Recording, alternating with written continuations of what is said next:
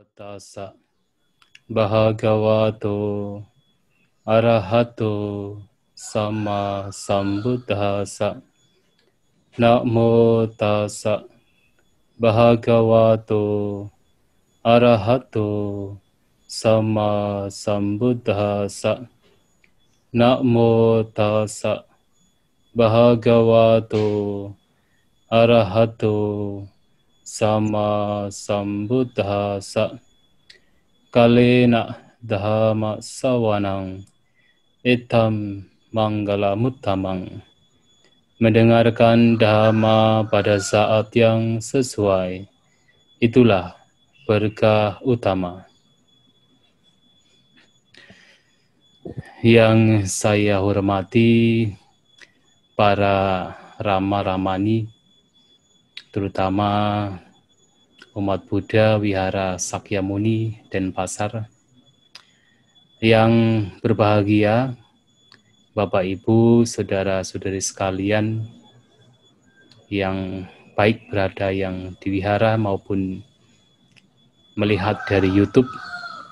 Selamat pagi semuanya, terpujilah Sang Buddha, Namo Buddhaya. Bapak Ibu, saudara-saudari sekalian, sungguh berbahagia pada pagi hari ini, walaupun kita masih berada di tengah-tengah COVID-19 yang belum selesai, tetapi kita masih memiliki kesempatan untuk bersama-sama merenungkan kembali Dhamma, membahas kembali Dhamma, dan mendengarkan Dhamma. Dan ini merupakan hal yang sangat penting untuk kita semua, terutama umat Buddha yang meyakini ajaran Buddha, yang memeluk ajaran Buddha sebagai ajaran yang dijadikan panduan dalam kehidupan sehari-hari. Bapak Ibu saudara-saudari sekalian, seperti yang telah disampaikan barangkali melalui broadcast, bahwa pagi hari ini topik yang ingin saya sampaikan berkaitan dengan salah satu khotbah yang berada di Majjhima Nikaya, yaitu Vammika Sutta, atau khotbah tentang gundukan rumah semut. Vammika itu artinya gundukan rumah semut. Nah, khotbah ini penting karena khotbah ini merepresentasikan praktek yang diajarkan oleh guru agung kita Sang Buddha, terutama praktek untuk melihat ke dalam, untuk menyelidik ke dalam. Mengapa saya katakan penting? Karena kalau kita melihat keseluruhan ajaran Sang Buddha itu orientasinya adalah melihat ke dalam, untuk menyelidik ke dalam.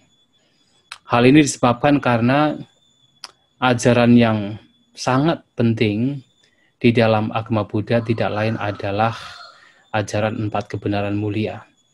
Adalah untuk memahami apa itu penderitaan, apa itu sebab penderitaan, bagaimana penderitaan itu bisa lenyap, dan pada akhirnya untuk memahami jalan untuk melenyapkan penderitaan.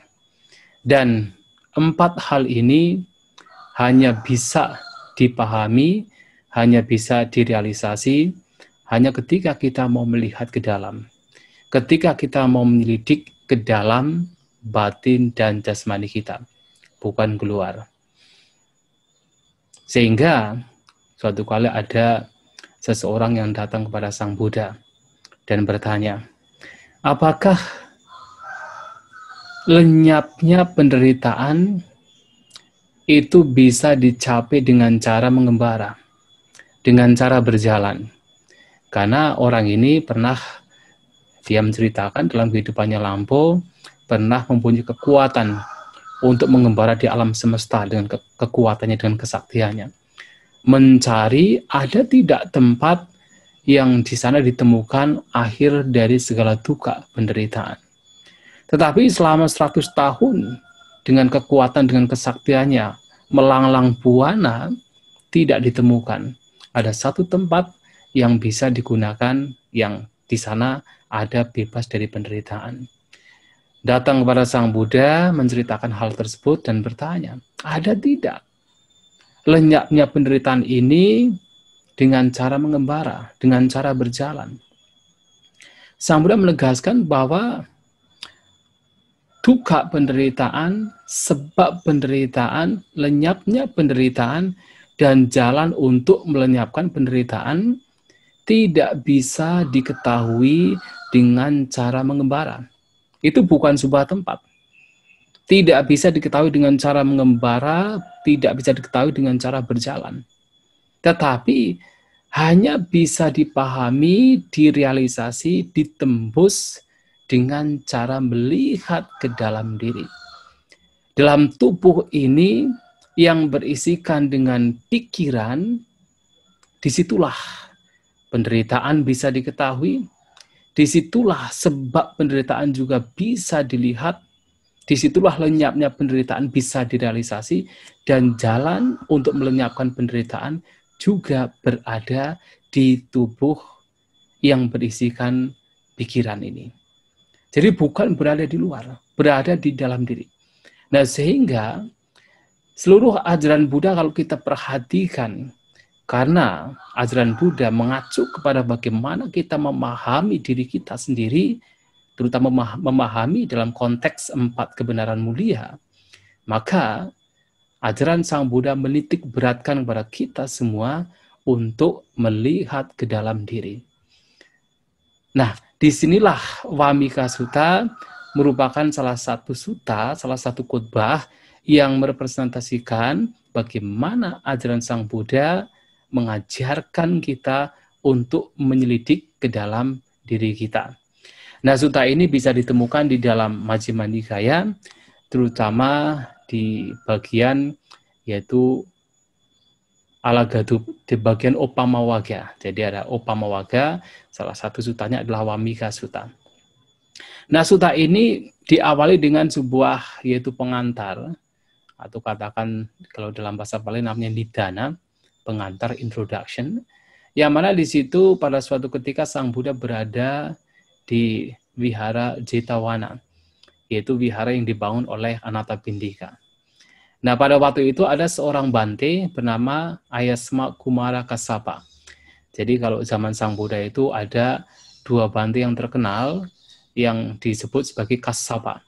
Yang satu adalah Maha Kassapa, yang satunya adalah Kumara Kassapa. Nah, tetapi Kumara Kassapa sebenarnya Kumara itu artinya seperti pangeran atau artinya anak muda. Tetapi karena Bante Kassapa ini untuk membedakan dengan Maha Kassapa, maka bahkan sampai beliau sudah berumur pun juga masih disebut sebagai Kumara Kassapa. Nah, Bante Kumara Kassapa ini juga pada waktu itu berada di Jetavana, terutama beliau berada di sebuah hutan yang dikatakan di belakang Jetavana. Jadi kalau Bapak Ibu saudara-saudari sekalian pernah ke India dan di sana pernah mengunjungi Jetavana, maka pada zaman Sang Buddha belakang wihara Jetavana itu ada sebuah hutan. Namanya hutan Anda atau disebut Andawana. Nah, kenapa dikatakan Anda? Anda itu artinya buta. Mungkin karena hutannya itu lebat, gelap, ya banyak pepohonan, maka disebut Andawana, hutan Anda. Nah, biasanya kalau kita memperhatikan pada zaman dulu ini, wihara-wihara besar itu biasanya juga akan dekat dengan hutan atau dekat dengan tempat yang lebih sepi. Nah, biasanya kalau para bante mau menginap, hanya sekedar menginap, ya tinggalnya di wiharanya. Seperti misalnya Jetavana. Tetapi kalau mereka mau praktek yang lebih intensif, praktek yang lebih, katakan, lebih intensif dalam meditasi, yang melakukan padhana, dalam bahasa Pali padhana in striving, itu biasanya akan pergi ke hutannya. Jadi Jetavana adalah tempat tinggal untuk para bhikkhu yang mau menginap, belakang Jetavana adalah hutan Anda untuk para bhikkhu yang mau bermeditasi yang lebih intensif. Nah, seperti kalau di Veduvana itu biasanya, Veduvana adalah tempat tinggalnya, kalau kita mau berjalan lagi, kita akan menemukan yaitu salah satu bukit yang terkenal, yaitu Gijakuda. Nah, Gijakuda itu seperti hutannya. Sedangkan Veduvana seperti tempat tinggal para bhikkhu yang mau menginap. Nah, demikian pula di sini, Jetavana adalah tempat tinggal, Andawana adalah tempat untuk para bhikkhu mau praktek meditasi yang intensif. Nah, pada waktu itu Bante Kumarakasapa ini berada di hutan Andawana, di belakang wihara. Pada pagi hari, ada seorang dewa datang. Nah, biasanya dewa itu datangnya pagi-pagi. Ya, jadi dikatakan menjelang, jadi sebelum matahari, katakan sebelum fajar. Nah, biasanya pagi-pagi, jadi malam sudah lewat, tapi sebelum fajar, nah para dewa biasanya datang. Apakah pada Sang Buddha, mungkin pada para bhikkhu tertentu. Nah, datang untuk bisa bertanya, bahkan bisa berdialog, bahkan bisa memberikan yaitu khotbah dhamma. Karena kita tahu bahwa para dewa pun juga ada mereka yang sebenarnya dulunya sebagai manusia yang sudah mempelajari dhamma, merealisasi dhamma, kemudian terlahir sebagai dewa. Nah, pada waktu itu dewa ini datang kepada Bante Kumarakasapa dan memberikan sebuah pertanyaan seperti riddle, seperti teka-teki. Nah, jadi dia bertanya, dia berkata dengan Bante Kumarakasapa, "Wahai Bante, ada gundukan semut." Jadi kalau kita misalnya pergi ke, mungkin ada beberapa tempat, bahkan di Bali sekalipun, ada gundukan semut yang meninggi.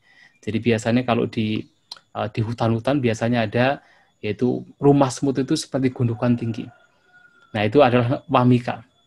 Jadi gundukan rumah semut yang tinggi begitu. Nah, dewa tersebut bertanya kepada Bante Kumarakasapa, "Wahai Bante, ada gundukan semut. Kalau siang menyala, kalau malam berasap. Kemudian ada seorang Brahmana meminta seorang Sumedha, Sumedha artinya seorang bijaksanawan.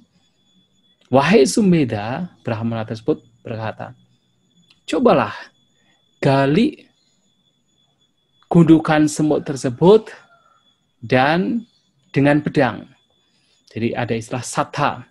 Tapi sata di sini ya sebenarnya walaupun diterjemahkan sebagai pedang, kalau kita berbicara tentang menggali tanah ya, karena gundukan semut kan tanah, menggali tanah biasanya menggunakan cangkul. Maka dalam kitab komentar, sata yang artinya pedang yang dimaksud itu juga mengacu pada cangkul kudala. Jadi kita bisa menerjemahkan kudala atau kita bisa menerjemahkan cangkul. Wahai Sumedha, wahai petapa, wahai orang bijaksanawan, ambil cangkul, gali gundukan semut tersebut.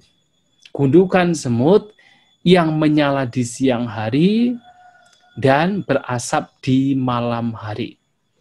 Nah, diwa pajalana rating dumayama. Jadi diwa pajalana rating dumayana. Menyala di siang hari dan berasap di malam hari. Ketika digali, kemudian ditemukan apa? Ditemukan palang pintu, langgi. Nah, jadi dalam bahasa Bali istilahnya langgi.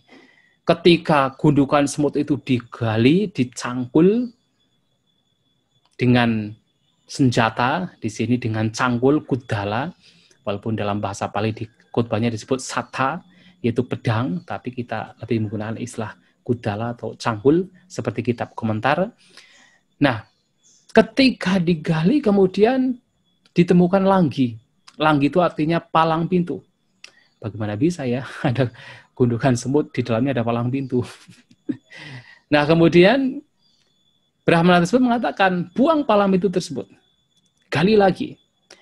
Nah, begitu digali kemudian ditemukan yaitu udumaika. Udumaika artinya adalah katak besar. Jadi ada katak besar yang kalau misalnya ketika sedang bersuara itu lehernya itu menggembung. Ya, makanya disebut udu. Udu itu artinya menggembung. Nah, jadi karena menggembung itulah kemudian disebut sebagai katak besar. Jadi ketika digali, setelah menemukan palang pintu, dibuang, ditemukan lagi ada katak besar. Kemudian Brahmana tersebut mengatakan, wahai petapa, wahai orang bijaksanawan, buang itu. Buang katak tersebut. Gali lagi. Dan ketika digali, ditemukan dvidapata. Dvidapata artinya adalah jalan yang bersimpang. Jadi simpangan jalan. Ya, dvida. Pata itu jalan, dvida itu seperti terbelah jadi dua. Jadi simpangan jalan, persimpangan jalan. Nah, ketika muncul persimpangan jalan, kemudian Brahmana tersebut mengatakan buang itu. Ya, jadi disuruh membuang persimpangan jalan dan gali lagi. Dan ketika digali, ditemukan canggawara. Canggawara adalah saringan air. Ya, ada saringan air. Nggak tahu bagaimana semut-semut ngambil saringan air ya. Tapi itulah dalam sutta disebutkan demikian. Ada saringan air. Begitu ditemukan saringan air, Brahmana tersebut juga mengatakan, wahai orang bijaksanawan, buang saringan air tersebut, buang canggawara tersebut, gali lagi. Nah, begitu digali, ditemukan yaitu kuma. Nah, kuma itu artinya adalah kura-kura. Ada saringan air, ada kura-kura di dalam gundukan semut tersebut. Brahmana tersebut mengatakan, buang kura-kura tersebut. Gali lagi. Nah, begitu digali ditemukan asisuna. Nah, asisuna. Dari kata asi dan suna. Asi itu seperti pedang, seperti golok. Nah, suna itu seperti balok. Jadi dikatakan kalau seseorang itu ya memotong-motong daging itu biasanya apa? Jadi daging ditaruh di balok kayu kemudian dipotong dengan golok. Nah, itu disebut asisuna. Jadi golok dan pedang. Golok dan balok kayu. Jadi untuk memotong-motong yaitu daging. Kemudian Brahmana tersebut mengatakan buang itu juga. Gali lagi. Nah, begitu digali ketemu apa? Mangsa pesi. Mangsa pesi adalah gumpalan daging. Nah, ketika muncul gumpalan daging, juga buang lagi, gali lagi. Begitu digali ditemukan naga. Naga di sini seperti ular, ular kobra. Tapi Brahmana tersebut mengatakan, jangan dibuang ular kobra tersebut, jangan dibuang naga tersebut, hormati naga tersebut. Nah, kemudian ini adalah teka-teki yang diberikan oleh seorang dewa kepada Bante Kumara Kassapa. Kemudian dewa tersebut mengatakan, tidak ada satupun orang di dunia ini yang mampu menjawab teka-teki ini, kecuali Sang Buddha dan mereka yang sudah pernah mendengar teka-teki ini baru bisa menjawab. Nah, kamu Bante, Anda Bante, pergi ke Sang Buddha dan bertanya, apa yang dimaksud dengan teka-teki ini? Apa yang dimaksud dengan gundukan semut? Yang dimaksud dengan bagaimana menyala di siang hari, berasap di malam hari? Apa itu senjata cangkul? Apa itu menggali? Apa itu Brahmana? Siapa juga para yang seorang bijaksanawan tadi yang menggali? Kemudian dimaksud dengan palang pintu apa? Yang dimaksud dengan yaitu katak itu apa? Tanyakan ke Sang Buddha. Nah, kemudian di pagi hari, Bante Kumara Kassapa datang kepada Sang Buddha, menceritakan seluruh kejadian, bertemu dengan seorang dewa yang memberikan teka-teki tersebut. Dan bertanya, apa yang dimaksud dengan semua itu? Nah, disinilah kemudian Sang Buddha memberikan jawaban. Dan jawabannya menarik, karena ini mengacu pada bagaimana kita melihat ke dalam diri kita. Nah, yang dimaksud dengan Brahmana yang memerintahkan sumeda, sumeda artinya orang bijaksanawan, kata sumeda, meda itu ya bijaksana. Su itu baik, jadi orang yang bijaksanawan, orang-orang yang bijaksana dan baik begitu kan, orang bijaksanawan. Nah, Brahmana ini merupakan simbol dari Sang Buddha sendiri. Sedangkan sumeda atau orang bijaksanawan adalah simbol dari seseorang yang sedang mempraktekkan 3 hal, yaitu adisila, adicita, dan adipanya. Seseorang yang sedang mempraktekkan yaitu sila, meditasi, ya katakan ketenangan, dan juga sedang mengembangkan kebijaksanaan. Atau dengan kata lain, sila samadhi panya. Jadi, orang bijaksanawan ini mengacu pada seseorang yang sedang mempraktekkan dhamma. Sementara Brahmana adalah Sang Buddha sendiri. Nah, ketika Sang Buddha, Brahmana ini meminta orang bijaksanawan tersebut untuk menggali dengan cangkul, artinya adalah Sang Buddha meminta seseorang yang sedang mempraktikkan dhamma tersebut untuk menggali. Nah, menggali di sini adalah semangat, menggunakan kekuatan semangat, menggunakan virya dengan apa? Dengan kebijaksanaan. Jadi senjata ini mengacu kepada kebijaksanaan. Nah, dalam kitab komentar, kebijaksanaan di sini bisa dua. Bisa mengacu pada logia, bisa juga mengacu pada lokutara. Tentu kalau kita bicara tentang logia, ya tentu kebijaksanaan yang sifatnya masih yang dimiliki seorang yang masih putu jana. Sedangkan yang lokutara adalah kebijaksanaan yang sudah dimiliki oleh mereka yang mencapai kesucian, atau setidaknya adalah ketika seseorang masuk ke dalam magga dan pala. Tetapi apapun itu adalah yang dimaksud dengan senjata adalah senjata kebijaksanaan. Lantas, apa yang digali? Yang digali adalah gundukan semut. Nah, gundukan semut itu mengacu pada apa? Gundukan semut ini mengacu kepada tubuh kita. Jadi ketika Sang Tathagata, Sang Buddha meminta kepada seorang praktisi untuk menggali dengan kebijaksanaan, dengan semangat dan kebijaksanaan, yang digali tidak lain adalah tubuh kita. Gundukan semut kita. Kemudian gundukan semut ini yang kalau siang hari menyala, malam hari itu berasap, maksudnya apa? Maksudnya adalah yang menyala, yang berasap, ya pertama yang berasap adalah pikiran-pikiran yang muncul, yang direnungkan pada saat malam hari.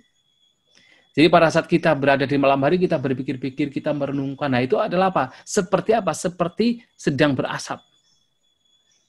Nah, apa yang direnungkan, apa yang dipikirkan di malam hari, kemudian di siang hari, itu dilakukan.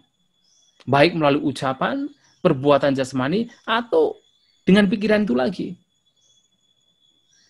Nah, ketika dilakukan demikian, itu disebut diva pajalana. Di siang hari menyala. Malam hari berasap, pikiran-pikiran direnungkan di malam hari seperti asap, kemudian di siang hari itu menyala. Ketika apa yang kita renungkan diimplementasikan ke dalam bentuk perbuatan jasmani, ucapan, dan bahkan pikiran itu sendiri. Nah, itu yang digali. Artinya kalau kita menggali gundukan semut adalah kita menggali apa? Menggali jasmani dan batin kita yang dilihat. Seorang yang mempraktekkan dhamma, yang mempraktekkan ajaran Sang Buddha berkaitan dengan sila, samadhi, dan panya, atau adi sila, adi cita, adi panya, maka orientasinya adalah bagaimana senantiasa melihat, menyelidik ke dalam jasmani dan batin. Ke dalam gundukan semut ini. Gundukan semut yang menyala di siang hari, yang berasap di malam hari. Melihat, menyelidik batin dan jasmani ini. Nah, pada saat melihat batin dan jasmani, menyelidik ke dalam, membelah-belah batin dan jasmani, nah kemudian dikatakan seseorang akan menemukan langgi. Yaitu tadi adalah menemukan palang pintu. Yang dimaksud dengan palang pintu itu apa? Yang dimaksud dengan palang pintu tidak lain adalah avijja. Adalah kegelapan batin. Nah, pertanyaannya adalah, kenapa avijja ini adalah palang pintu?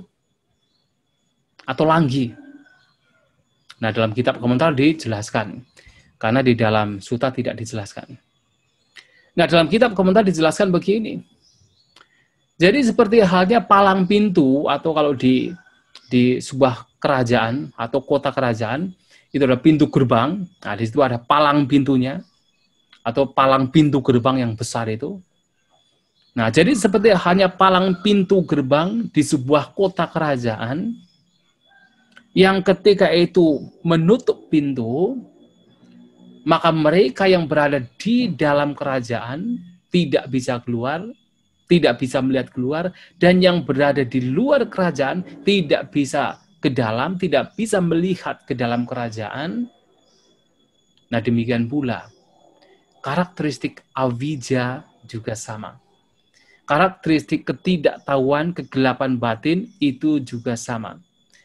Ketika batin kita dikuasai oleh kegelapan, oleh avijja, yang tidak lain adalah ketidaktahuan terhadap 4 kebenaran mulia, ketidaktahuan terhadap duka, sebab duka, lenyapnya dan jalan untuk melenyapkan duka, maka kita itu seperti seseorang yang buta. Kita tidak bisa melihat. Kita tidak bisa melihat ke dalam diri kita, bahkan tidak bisa melihat keluar. Jadi avijja ini memang di dalam khotbah lain juga seringkali diumpamakan seperti apa? Orang buta. Seperti dalam Padijak Samupada. Avijja ini direpresentasikan seperti orang buta. Karena kalau orang memiliki avijja, ketidaktahuan, dia seperti orang buta. Jadi kadang berbuat baik, kadang berbuat tidak baik. Akan terus demikian. Jadi ketika seperti orang buta, kadang-kadang ketika berjalan sesuai dengan yaitu jalan yang tepat menuju destinasinya. Tetapi kadang-kadang juga menyimpang kemana-mana karena buta. Nah, demikian pula avijja di sini seperti apa? Palang pintu yang mana membuat seseorang itu tidak bisa kemana-mana, tertutup, terhalang. Nah, ini akan ditemukan ketika kita bermeditasi, ketika kita menyelidik ke dalam batin dan jasmani kita akan tahu, iya ya, ternyata kita itu tidak tahu. Ternyata kita itu masih digelapkan dengan avijja. Kita tidak tahu apa itu duka, apa itu sebab duka, apa itu lenyapnya duka, jalannya juga tidak diketahui. Nah, pada awal-awal kita akan melihat demikian, oh masih banyak sekali yang mesti kita ketahui. Belum jelas, masih samar-samar, bahkan tidak terlihat. Apa itu penderitaan? Tidak terlihat. Apa itu sebabnya? Tidak terlihat. Bagaimana lenyapnya? Apalagi jalannya juga masih belum kelihatan. Nah, sehingga sang Tathagata Brahmana tersebut meminta kepada seorang praktisi Sumedha, buang avijja itu. Nah, buangnya bagaimana? Ya, menyelidik. Dengan melihat ke dalam diri, ke dalam batin dan jasmani, ya sedikit demi sedikit avijja, ketidaktahuan terhadap 4 kebenaran mulia ini juga akan dibuang. Sedikit demi sedikit akan melihat, oh ternyata ini duka. Oh ternyata ini adalah sebab duka, penderitaan. Walaupun sebabnya belum dilenyapkan, paling tidak sudah mulai melihat, oh ternyata ini adalah sebab penderitaan. Ternyata tanha, nafsu, keinginan, ternyata kotoran batin merupakan sebab duka, penderitaan. Sehingga sedikit demi sedikit avijja, palang pintu itu dibuang. Nah, tetapi seiring dengan menyelidik ke dalam, ke batin dan jasmani, ke gundukan semut ini, yang terus menyala di siang hari, berasap di malam hari, karena pikiran kita, perbuatan kita, kemudian seseorang akan melihat, akan menemukan udumayika, yang tadi adalah kata besar. Nah, Sang Buddha menyebutkan bahwa kata besar ini merupakan simbol dari koda upayasa. Nah, kodu upayasa. Ya, koda dan upayasa. Koda adalah kemarahan, upayasa adalah keputusasaan. Nah, mengapa dikatakan bahwa udumayika ini, kata besar ini merupakan simbol dari kemarahan dan keputusasaan, atau katakan stres, ya, upayasa. Asa itu harapan, ya, upaya itu seperti tanpa harapan atau putus asa. Nah, karena kalau kita melihat katak, nah itu dalam kitab komentar disebutkan, ya, apakah itu sesuatu tidak, itu kitab komentar ada semacam definisi, semacam penjelasan. Yang mana seperti hanya katak. Ketika dia ini sedang yaitu bersuara, itu ada gelembung. Jadi seperti lehernya itu menggelembung begitu. membuat wajahnya itu menjadi semakin buruk. Sudah buruk, semakin buruk lagi dengan yaitu lehernya yang menggelembung itu. Kemudian setelah bicara, kemudian dia lompat naik ke angkasa. Begitu lompat ke angkasa, nanti akan kelihatan oleh binatang lainnya, yaitu apakah oleh gagak atau kelihatan oleh elang, yang mana kemudian akan dimakan oleh yaitu gagak atau elang tersebut. Menjadi menderita. Nah, seperti itu dikatakan orang yang batinnya dikuasai oleh kemarahan itu seperti itu. Ketika orang itu sedang marah, wajahnya itu semakin buruk. Ya kan? Jadi kalau kita itu marah itu, kita marah yang walaupun wajahnya mungkin menyenangkan, begitu marah menjadi tidak menyenangkan. Apalagi yang sudah tidak menyenangkan, lebih tidak menyenangkan lagi. Ya, seperti apa? Seperti tadi, udumayika. Nah, seperti seseorang yang sedang marah, yang pertama adalah secara fisik itu juga kelihatan tidak menyenangkan, kemudian batin orang tersebut yang sedang dikuasai oleh kemarahan juga akan menderita. Batinnya juga ikut menderita. Jadi menjadi stres, upayasa, ada semacam yaitu putus harapan. Dan orang yang dikuasai oleh kemarahan dan keputusasaan demikian, itu sulit untuk mengembangkan objek meditasi yang telah dipraktekkan. Nah, dalam kitab komentar dikatakan demikian. Oleh sebab itu, begitu melihat ada ketidaksukaan, ada kemarahan dalam batin, begitu melihat ada keputusasaan, nah kemudian itu pun harus dibuang. Jadi melihat batin, ada avijja, kemudian ada kemarahan, maka itu harus segera dibuang. Jadi Brahmana tersebut, Sang Tathagata, Sang Buddha meminta kepada orang bijaksanawan, orang yang mempraktikkan Dhamma, buang kemarahan tersebut, buang upayasa tersebut, buang keputusasaan tersebut. Gali lagi. Nah, begitu menggali, kemudian ditemukan ada persimpangan jalan. Nah, persimpangan jalan di sini mengacu kepada keraguan-raguan. Ya, biasanya kalau kita mempraktikkan Dhamma, ya seringkali kita mendapatkan keraguan-raguan. Apakah Dhamma yang diajarkan Sang Buddha benar atau tidak? Apakah jalan yang sedang saya praktekkan itu sesuai atau tidak? Memang benar-benar membawa kepada pembebasan atau tidak? Banyak keraguan yang bisa muncul pada saat kita mempraktikkan Dhamma. Nah, pada saat kita melihat ke dalam batin kita juga akan muncul banyak keraguan. Nah, maka keraguan-raguan ini pun juga harus segera dibuang. Ya, tentunya dibuang dengan cara kita semakin menyelidik ke dalam itu sendiri. Dengan cara kita mengembangkan kebijaksanaan itu sendiri. Dengan cara kita banyak-banyak merenungkan, banyak-banyak mempraktekkan Dhamma itu sendiri. Sehingga keraguan-raguan sedikit demi sedikit juga dilenyapkan. Nah, dveda pata ini adalah keraguan-raguan. Jadi seperti diibaratkan seperti kalau misalnya, nah di dalam kitab komentar itu ada seseorang yang sedang melakukan bisnis, kemudian di perjalanan itu bertemu dengan yaitu persimpangan jalan, dia bingung. Padahal dia tahu bahwasanya di tempat tersebut itu banyak perampok. Kalau sampai salah kemudian masuk ke dalam sarang perampok, itu akan menyulitkan orang tersebut. Maka dia bingung kemana, jalan mana yang harus ditempuh. Nah, itu adalah apa? Itulah dveda pata, itu adalah keraguan-raguan. Nah, seiring dengan kita melihat ke dalam, keraguan-raguan itu bisa muncul. Maka keraguan-raguan ini pun juga harus dilenyapkan. Tetapi itu baik. Karena seseorang yang ragu-ragu terhadap ajaran Buddha, ragu-ragu terhadap Dhamma, artinya orang yang memang sedang belajar. Karena kalau orang tidak belajar, orang tidak mempraktikkannya, tidak ada keraguan-raguan terhadap Dhamma. Artinya tidak terpikir tentang Dhamma, maka tidak ada keraguan-raguan tentang Dhamma.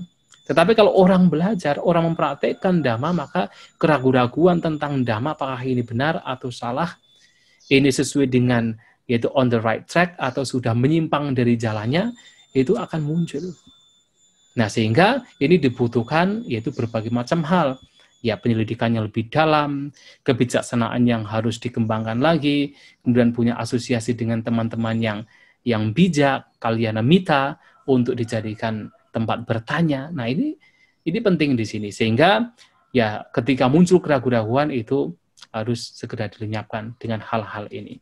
Nah kemudian ketika melihat ke dalam, menyelidik ke dalam lagi, akan menemukan sanggawara. Saya pernah membaca diterjemahkan sebagai kotak. Tetapi kalau kita melihat dari kitab komentar, ini mengacu kepada saringan. Nah, sanggawara di sini adalah saringan. Dan sanggawara atau saringan di sini, saringan air ya, saringan air ini mengacu kepada panca niwarana atau 5 rintangan batin. Yang sebenarnya 5 rintangan batin ini ya di dalamnya juga ada wicikicca. Jadi seperti yang kita ketahui bahwasanya dalam kita bermeditasi, satu hal yang mesti kita hadapi dan itu tidak bisa kita hindari, pasti akan muncul adalah 5 rintangan batin. Kamacanda, yaitu nafsu keinginan untuk menikmati kesenangan indera. Vyapada, kebencian, pikiran-pikiran yang buruk, yang tidak baik berkaitan dengan ketidaksukaan, kebencian. Kemudian tinamida, kemalasan, rasa ngantuk. Sebenarnya tinamida itu mengacu kepada kemalasan. Tina adalah batin, mida adalah kemalasan yang muncul karena fisik. Tinamida. Kemudian udaca kukuca, kegelisahan dan kekhawatiran, dan yang terakhir juga wicikicca, keraguan-raguan. Nah, ketika kita melihat ke dalam batin kita, tidak bisa kita ingkari, dan itu pasti akan muncul. Bahwasanya akan ada 5 rintangan batin. Lantas, kenapa 5 rintangan batin ini diumpamakan seperti sanggawara, seperti saringan air? Nah, dalam kitab ulasan disebutkan bahwa seperti halnya saringan air, seberapapun banyaknya air yang ditumpahkan di situ, pasti tidak akan ketampung, karena pasti akan terus meresap, akan terus jatuh, karena itu adalah saringan. Nah demikian pula, ketika batin kita dikuasai oleh rintangan batin, oleh nafsu ragawi, atau nafsu keinginan untuk menikmati kesenangan indera, dan seterusnya, seberapapun hal-hal baik yang kita sudah mengumpulkan, itu akan terus apa? Akan terus meresap. Tidak akan ketampung. Akan terus jatuh seperti apa saringan air. Seperti air yang masuk ke dalam saringan, akan terus jatuh. Tidak bisa ketampung. Nah sehingga 5 rintangan batin ini pun, sanggawara ini, saringan air ini pun harus dibuang. Nah dalam khotbah-khotbah Sang Buddha, kita menemukan banyak sekali bagaimana Sang Buddha telah menjelaskan tentang bahaya dari 5 rintangan batin. Jadi dikatakan salah satunya adalah bahwa 5 rintangan batin ini seperti itu pengotor air. Air yang pada dasarnya itu adalah bening, jernih, diam, tenang. Tetapi karena hal-hal yang berada di luar ini, air itu bisa terkotori oleh warna. Air itu bisa bergolak karena direbus. Air itu bisa tertutup karena tumbuhan air. Air itu bisa bergerak beriak karena angin. Dan air itu juga bisa berlumpur, kotor karena lumpur. Sehingga ketika air ini terkotori oleh warna, oleh lumpur, tertutup oleh tumbuhan air, bergejolak karena rebusan dan beriak karena angin, maka air demikian tidak bisa digunakan untuk melihat, untuk bercermin, untuk melihat bayangan kita. Tetapi ketika semua ini lenyap, air menjadi jernih, menjadi tenang, diam, maka kita bisa menggunakan sebagai cermin. Kita bisa melihat bayangan kita di air tersebut. Nah demikian pula, 5 rintangan batin ini demikian. Batin kita itu pada dasarnya adalah tenang. Pada dasarnya adalah jernih. Ya, Papa sarang itang, citang. Jadi Sang Buddha pernah mengatakan bahwa batin ini pada dasarnya adalah bersinar, jernih.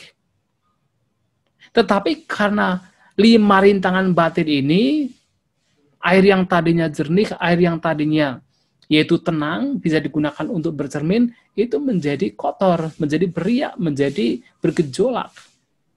Tertutup, tidak bisa digunakan untuk bercermin. Nah, batin kita yang tadinya jernih, tadinya tenang, Karena 5 rintangan batin ini, maka tidak menjadi jernih, menjadi kotor. Pada akhirnya tidak bisa digunakan untuk melihat lebih dalam lagi apa yang terjadi dalam batin dan jasmani kita. Tidak melihat atau katakan sulit untuk melihat karakteristik apa itu ketidakkekalan, apakah itu dukkha dan juga anatta, non-self. Tidak bisa dilihat karena 5 rintangan batin ini. Maka 5 rintangan batin ini juga sering dikatakan sebagai apa? Sebagai yang melemahkan kebijaksanaan. Sehingga dalam praktek meditasi, 5 rintangan batin ini harus segera dilenyapkan, dibuang. Karena selama batin ini dikuasai oleh salah satu, apalagi keseluruhan 5 rintangan batin ini, maka sulit untuk melihat apa yang baik, sulit untuk mengembangkan kebijaksanaan. Apapun hal-hal yang baik, kusala dhamma, yang kita kumpulkan, itu akan terus jatuh, tidak bisa tertampung. Maka canggawara ini juga harus dibuang.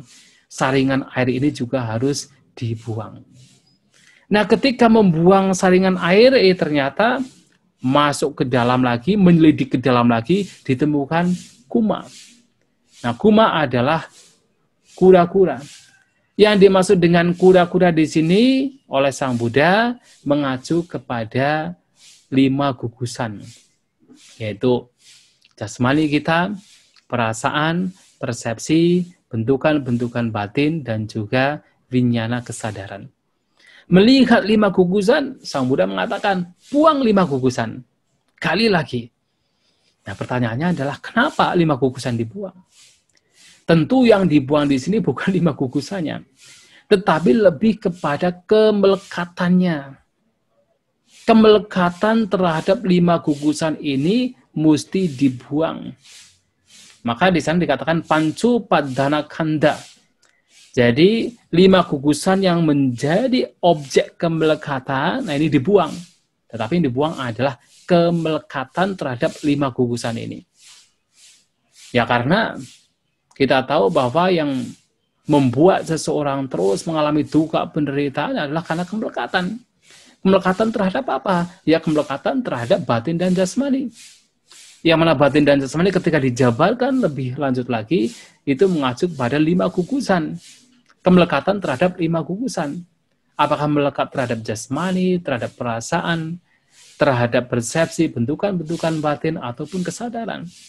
Dan kemelekatan apapun, sehalus apapun kemelekatan terhadap apapun gugusannya, di antara 5 gugusan ini, pasti dampaknya, hasilnya adalah dukkha penderitaan. Sehingga kemelekatan terhadap 5 gugusan itu harus dibuang, harus dilenyapkan. Ya karena, mengapa dikatakan bahwa melekat dengan 5 gugusan adalah penderitaan? Karena 5 gugusan ini sifatnya adalah tidak kekal. Yang tidak kekal, ketika dilekati pasti membawa kepada dukkha penderitaan. Itu dipastikan. Yang tidak kekal, ketika dilekati pasti membawa kepada penderitaan. Mengapa? Karena ketika seseorang melekat terhadap salah satu gugusan tersebut, sementara yang dilekati itu lenyap, kemelekatan masih ada, yang dilekati itu lenyap, itulah kenapa itu akan membawa kepada dukkha penderitaan. Oleh sebab itu, apapun bentuk kemelekatan terhadap 5 gugusan, ini yang mesti dibuang.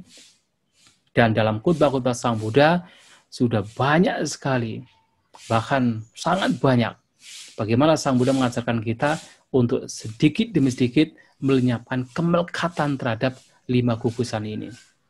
Kita tidak bisa membuang jasmani, tetapi kemelekatan terhadap jasmani itulah yang dibuang. Kita tidak bisa membuang perasaan, karena perasaan itu pasti akan muncul setiap saat, setiap waktu, berubah-ubah itu akan muncul, tetapi yang bisa kita lenyapkan, yang bisa kita upayakan adalah melenyapkan kemelekatan terhadap perasaan. Termasuk adalah persepsi, bentukan-bentukan batin kesadaran, tidak bisa kita buang. Tetapi kemelekatan terhadap mereka, itulah yang bisa kita upayakan untuk kita buang. untuk kita latih dalam batin kita, sedikit demi sedikit membuang, melenyapkan ikatan, kemelekatan terhadap 5 gugusan ini. Nah, itu disebut kuma. Kenapa kuma ini kok 5 gugusan? Nah, dalam kitab komentar, nah jadi kura-kura ini kan mempunyai 4 kaki, kemudian 1 kepala. Nah, jadi kepala ini diibaratkan seperti winyana, sedangkan 4 kakinya itu adalah simbol dari 4 gugusan lainnya. Simbol dari jasmani, perasaan, persepsi, dan bentukan-bentukan batin. Nah, jadi 4 kaki dengan 1 kepala ini mengacu pada 5 gugusan. Nah, kemudian ketika membuang 5 gugusan pun, kemelekatan pun juga ya, pada saat kita menggali, menyelidik lagi, ternyata juga masih ada namanya asisuna. Yang tadi saya sebutkan asisuna adalah golok dan balok kayu. Jadi diibaratkan kalau misalnya orang sedang memotong daging, nah itu ditaruh di balok kayu kemudian dipotong dengan golok. Nah, itu adalah simbol dari apa? Simbol dari 5 kesenangan indera. Yaitu kesenangan yang muncul dari mata, telinga, hidung, lidah, dan jasmani. Jadi disebut pancaguna. Jadi pancaguna kama, kesenangan dari 5 indera. Jadi artinya adalah seperti yaitu tadi balok dengan golok yang digunakan untuk memotong-motong daging. Nah, demikian pula 5 kesenangan indera ini berkaitan dengan atau mengacu dengan yaitu landasan indera dengan objek-objek yang muncul. Jadi bentuk bersentuhan dengan mata, telinga bersentuhan dengan suara, hidung bersentuhan dengan bebauan, lidah dengan rasa, dan jasmani dengan sentuhan. Dan 5 landasan indera ini yang bersentuhan dengan objek-objek luar yang membawa kepada kesenangan indera, inilah yang kemudian Sang Buddha mengatakan itu pun juga patut dibuang. Tentu yang dibuang adalah apa? Ya kemelekatannya juga, kesenangan inderanya ini. Karena selama kita hidup, mata dengan objek itu akan terus berproses. Telinga dengan suara itu akan terus berproses, tidak bisa kita buang. Hidung dengan bebauan itu akan terus melakukan aktivitasnya. Lidah dengan kecapan, ya apalagi tiap hari kita makan, pasti akan ada yaitu proses di situ, tidak bisa kita buang. Tetapi kesenangan indera, kemelekatan yang muncul karena 5 hal ini, karena respon antara 5 indera dengan objek-objeknya, inilah yang mesti dibuang. Kenapa? Karena ini juga menjadi sebab mengapa seseorang mengalami berbagai macam duka, berbagai macam penderitaan. Nah, ini juga patut dibuang. Nah, begitu seseorang menyelidik lagi ke dalam, ternyata juga akan menemukan satu hal lagi, yaitu mangsa pesi. Nah, mangsa pesi itu mengacu kepada, ya mangsa pesi artinya gumpalan daging. Nah, gumpalan daging ini mengacu pada tadi, yang saya sebut nandi raga. Nandi adalah kesenangan, raga adalah nafsu ragawi. Ya, kesenangan nafsu ragawi terhadap apapun pengalaman yang muncul. Lantas kenapa? Di sini disimbolkan dengan gumpalan daging. Nah, dikatakan hampir semua manusia dan juga binatang itu suka dengan daging. Itu dalam kitab komentar. Hampir semua manusia dan binatang itu suka dengan daging. Nah, sehingga daging ini tuh diibaratkan seperti nandiraga, seperti kesenangan dan nafsu ragawi. Karena hampir semuanya itu suka dengan daging, maka itu seperti ibarat kesenangan dan nafsu ragawi yang dimiliki oleh semua makhluk, kecuali arahanta. Yang mana kesenangan dan nafsu ragawi ini sifatnya apa? Sifatnya adalah mengikat. Jadi seperti daging, dikatakan daging itu kemanapun atau katakan di tempat apapun daging itu diletakkan, itu seperti akan lekat di situ, akan melekat di situ.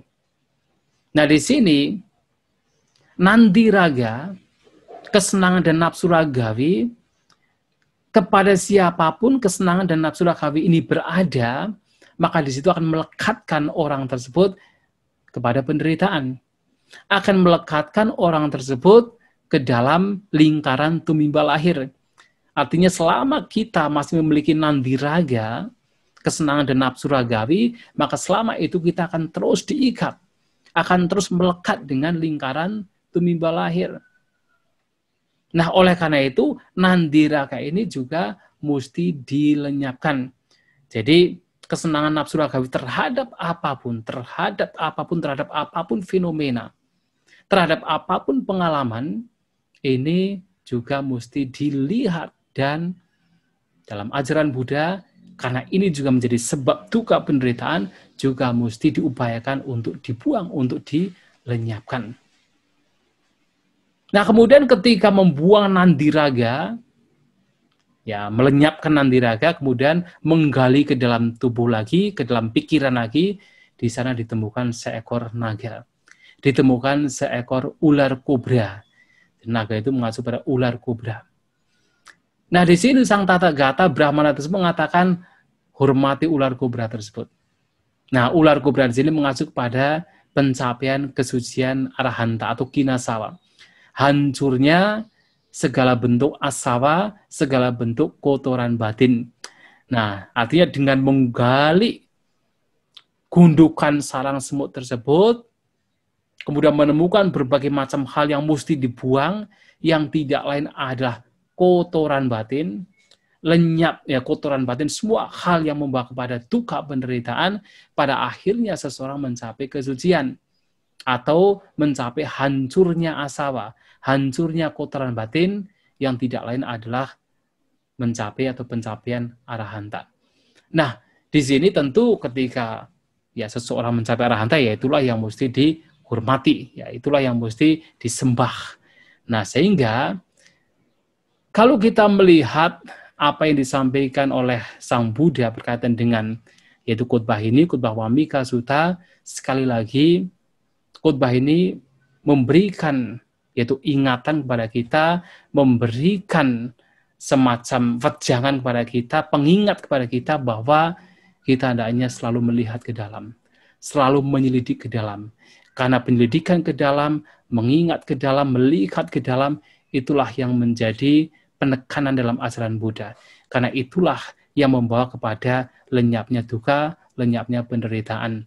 Tentu apa yang dilakukan oleh masing-masing orang bisa berbeda-beda. Tetapi apa yang disampaikan oleh Sang Buddha berkaitan dengan simbol-simbol tadi, itu pasti akan ditemukan oleh siapapun yang melihat ke dalam.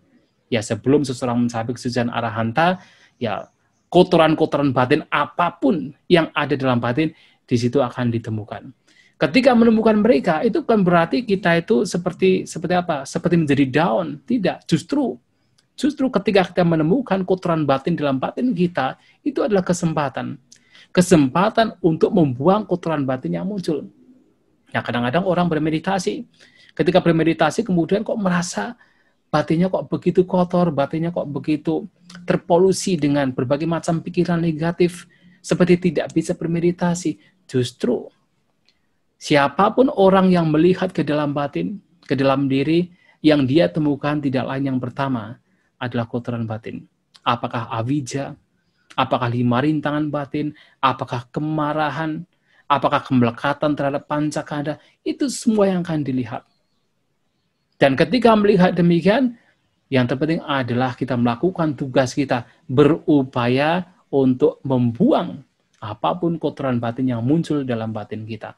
Karena kita tahu, itulah sebab yang menyebabkan seseorang, kita juga menderita. Sehingga sedikit demi sedikit, ya kita mengupayakan dalam proses kita melihat dalam batin kita, mengupayakan untuk melenyapkan kotoran batin yang ada. Nah, itulah Bapak Ibu Saudara-saudari sekalian yang ingin saya sampaikan pada kesempatan pagi hari ini berkaitan dengan Vammika Sutta, yang pada intinya sekali lagi adalah ajaran ini, khotbah ini mengingatkan kepada kita semua untuk senantiasa melihat ke dalam batin dan jasmani kita, untuk supaya melihat apa itu duka penderitaan, apa itu sebabnya yang tidak lain adalah kotoran batin, dan juga lenyapnya yang tidak lain adalah lenyapnya kotoran batin, dan jalannya tentu adalah dengan melenyapkan sebab yang menyebabkan kita menderita, itu melenyapkan kotoran batin yang tadi telah disampaikan di berbagai hal dalam Vammika Sutta dengan berbagai simbol yang ada. Itu yang mesti kita lihat, kita lenyapkan, terutama kotoran batin yang membawa kepada duka dan penderitaan. Itulah Bapak Ibu Saudara-saudara sekalian, semoga apa yang saya sampaikan bisa dipahami, semoga memberikan motivasi kepada kita semua agar senantiasa melihat ke dalam. Semoga kita semua maju dalam dhamma, sabi sata bawantu sukitata, semoga semua makhluk berbahagia.